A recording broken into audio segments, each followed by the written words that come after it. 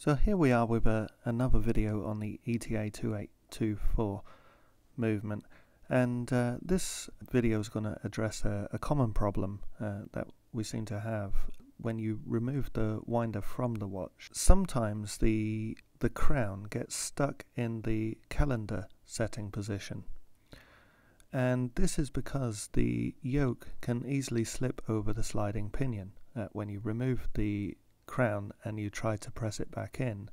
If you're not careful, you'll push the sliding pinion out of position and the yoke will slip under it, and that will stop you from being able to pull the winder back out into the hand setting position again.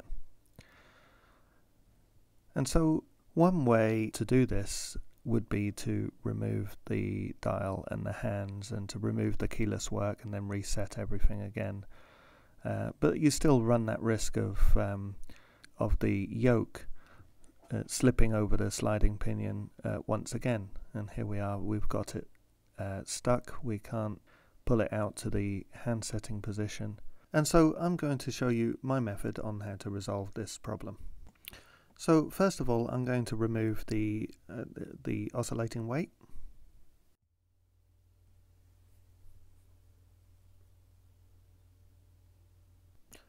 And I'm going to remove the automatic bridge.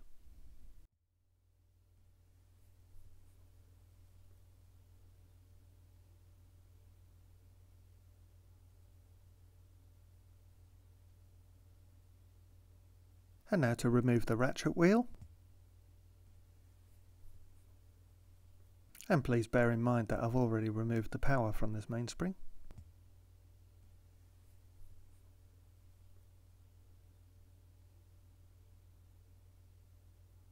And now I'm going to remove the barrel bridge.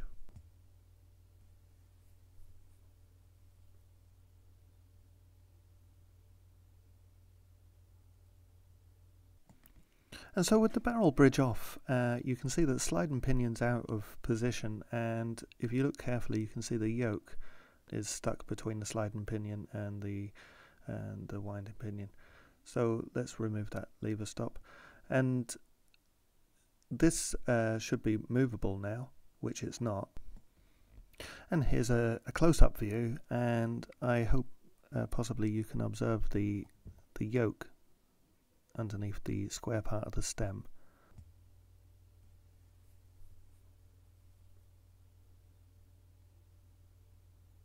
So if we can remove the stem now,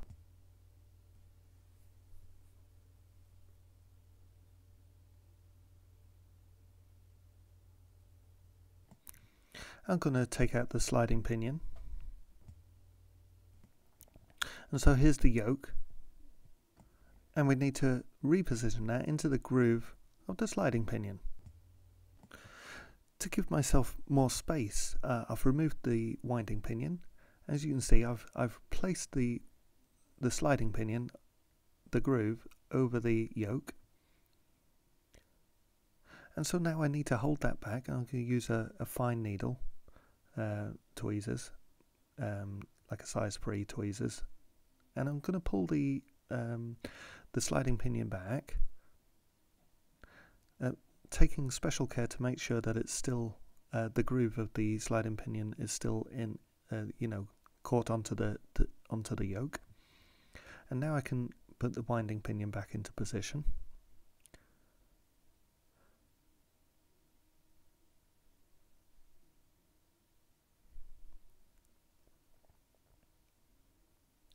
And of course, whilst I'm still holding the sliding pinion, I can now put the stem back into the watch and lock it into place. This can be a little fiddly.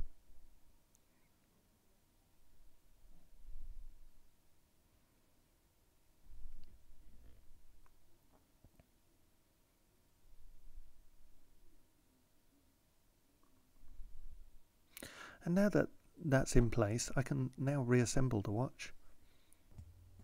And incidentally, one way to reduce the risk of this happening, when you remove the winding stem from the movement, it's advisable to bring the stem out first into the hand setting position before releasing the bolt in order to remove the stem.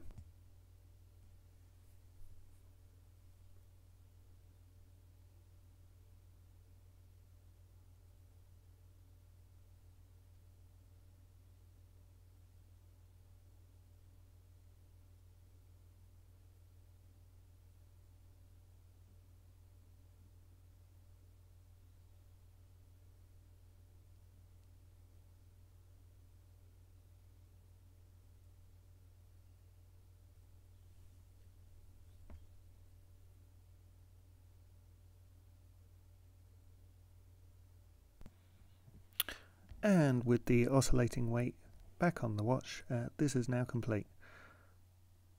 So let's give that a test.